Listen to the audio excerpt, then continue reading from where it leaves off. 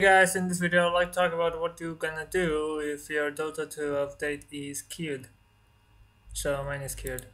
As you can see, it's not downloading anything. So I tried few process but it's not working.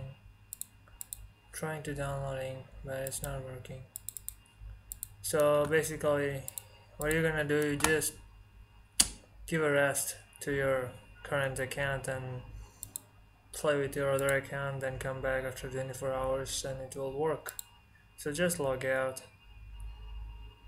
and then log into your another account. Let me see. Yes, I found my Steam card. So this is my another account. So you should have alternative account because most of Dota players should have alternative accounts.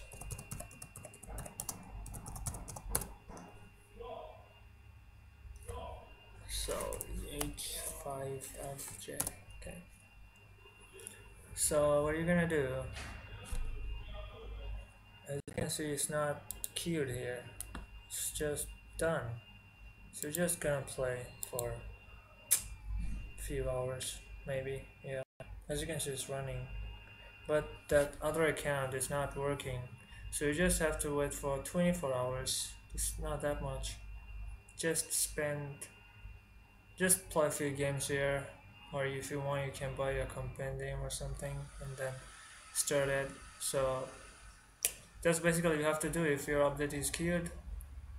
Uh, Wait 24 hours, log into your another account and it will work, and I'll show you later.